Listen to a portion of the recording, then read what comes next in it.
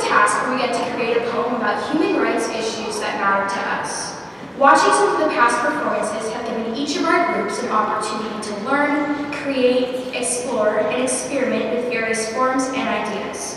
While we've been working hard to perform for you, we're not quite ready to go live, but here's some teaser lines from each of our groups. World's best standard of living.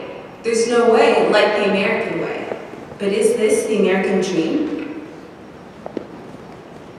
Did you know that 33,000 girls become child brides every day, and that only 6 countries have put into law equal work for equal pay?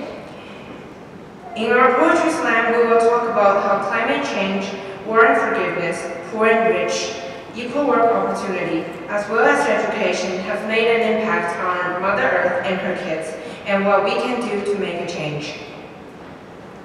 According to the Youth Suicide Prevention Program, more than 50% of transgender youth attempt suicide before the age of turning 20.